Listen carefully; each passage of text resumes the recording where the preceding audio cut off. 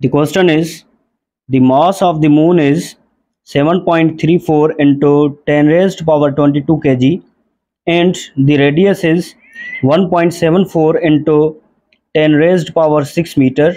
The value of gravitation force will be A 1.45 Newton per kg, B 1.55 Newton per kg, C 1.75 Newton per kg, D 1.62 Newton per kg. Is force of gravitation is equal to G into m upon r square. As m is the mass of moon and r is the radius of moon and small m is the mass of body. So we have to calculate gravitation force per unit mass.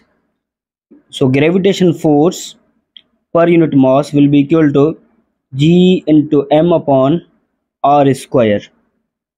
So by putting the values, the value of G means gravitational constant is 6.67 into 10 raised power minus 11 into the mass of the moon is 7.34 into 10 raised power 22 kg divided by r square, means the radius of moon is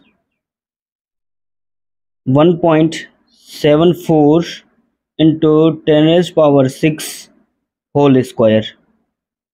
So after simplification we will get the answer as 1.62 Newton per kg. So the correct option will be D 1.62 Newton per kg.